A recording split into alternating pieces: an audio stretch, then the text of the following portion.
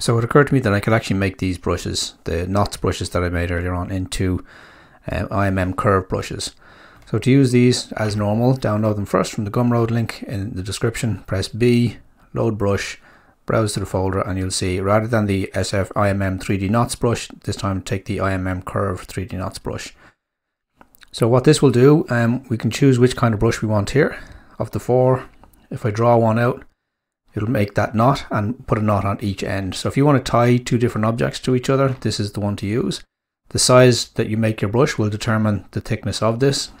So as you make your brush smaller, it will make it smaller.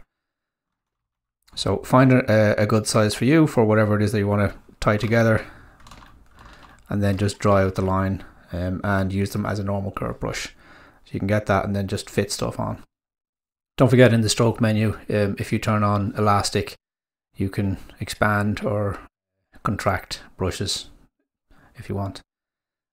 The next one is the noose knot. Noose knot was for taking, basically tying two different objects that are not necessarily, or that you just want to wrap something around.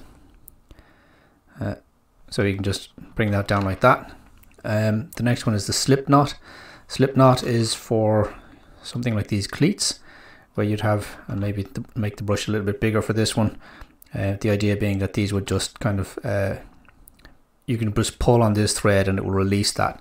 So if there is two legs between here, the rope itself is stopping from coming through, but that's when that rope is used. And then the last one is the clove hitch, if you need to tie something like two different poles together. So again, pull them back into place after you place them. Use your elastic mode to extend or decrease the length of the knot.